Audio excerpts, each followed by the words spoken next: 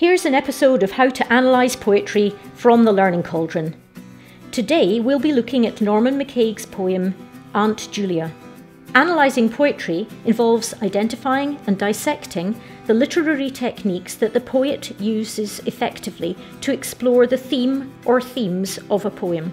In his poem, Aunt Julia, Norman MacCaig explores the themes of loss, not only of a person but also of Scottish culture, isolation, and relationships. The title of the poem immediately introduces us to the subject, Aunt Julia, and immediately we're told in the first stanza a bit about Aunt Julia. Aunt Julia spoke Gaelic, very loud and very fast, so immediately we get the impression of a dynamic lady, and a lady who comes from a Highland setting, a Northwest Highland setting, because of the reference to the word choice of Gaelic. And the words loud and fast also give us a feel of her energy, and immediately we feel that this is a lady that we could enjoy meeting. And then he adds, I could not answer her, and pauses as he reflects. I could not understand her. There's almost a faint humour here as he recollects the fact that he couldn't have answered her even if he wanted to because he didn't know what she was saying. So the use of the repetition there is very effective. And this is also repeated, in fact, the first two lines. Later on, as you can see, at the end of the poem, the first two lines of the last stanza are exactly the same. Moving on to the second stanza, we learn more about this interesting lady. We're told that she wore men's boots.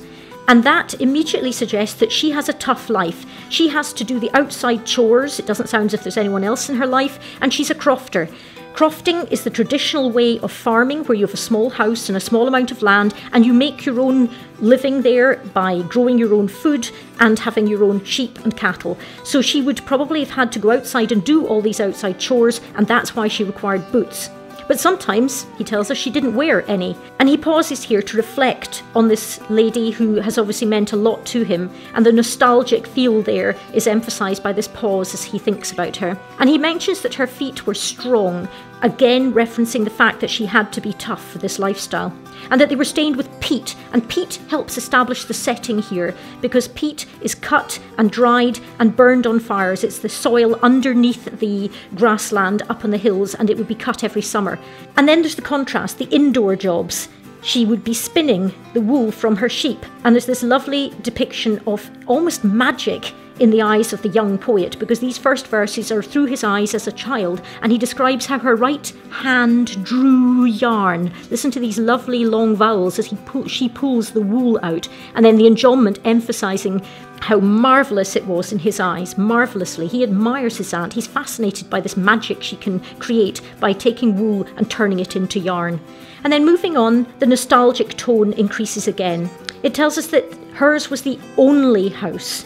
Was, interesting use, it's the past tense still here, hers was the only house, and that tells us that he felt comfortable here because he says it's the only house where he's lain at night in the absolute darkness. Now normally a child might be afraid of the darkness, but not here.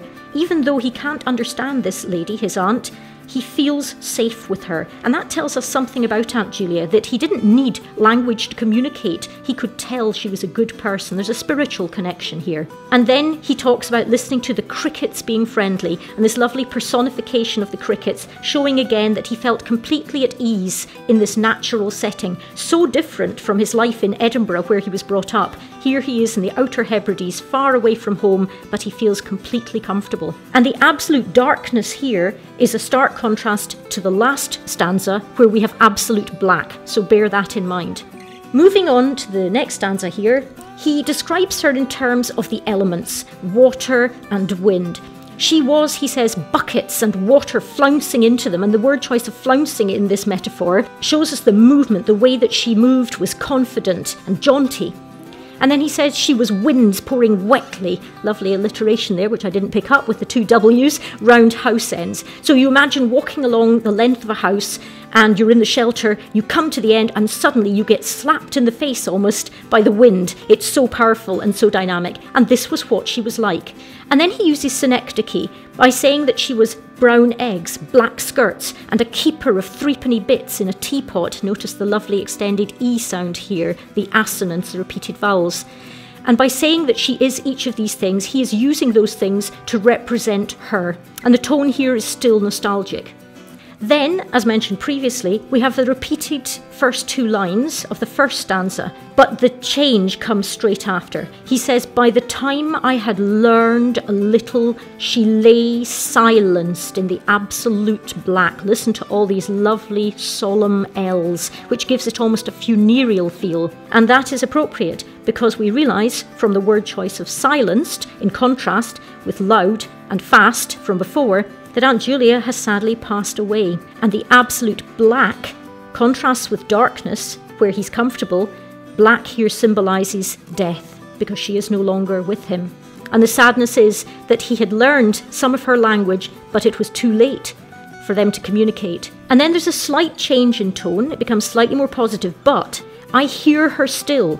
A change to the present tense here, welcoming me with a seagull's voice. So a lovely use of metaphor if we imagine the loud, screechy voice of a seagull, and it brings us in mind of that very loud and very fast voice that was referred to in the opening stanza. And he makes a reference here to 2 of the aspects of the crofting landscape, peat scrapes and lazy beds. Peat scrapes were the parts of the hill where, as I mentioned previously, they scraped away the grass to get at the peat underneath so they had fuel for their fire in the winter.